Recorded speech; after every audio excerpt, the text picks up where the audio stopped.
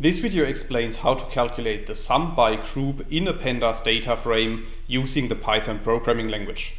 So without too much talk, let's dive into the Python code. For this video, we first need to import the pandas library, as you can see in the first line of code.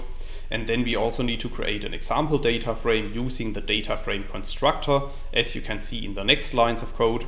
So after running these lines of code, a new data frame called data is created.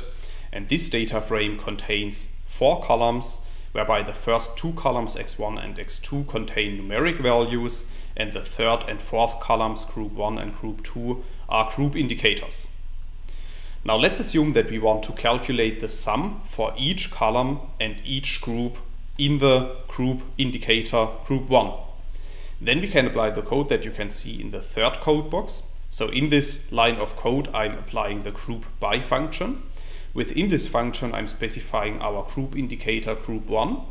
And then I'm applying the sum function to calculate the sum by group. So as you can see below this code, a new output is returned, which shows the sum for both of our numeric columns x1 and x2 by group. So for instance, the sum of the group A in the column x1 is equal to 10. We can also calculate the sum based on multiple group columns, as you can see in the next line of code. So in this line of code, I'm using once again the groupby function. And within this function, I'm specifying a list that contains the 2 column names of our 2 group indicators. So in this case, our 2 group indicators are called group 1 and group 2. And then once again, I'm applying the sum function to this. So after running this line of code, another output is created, which shows the sum for each subgroup.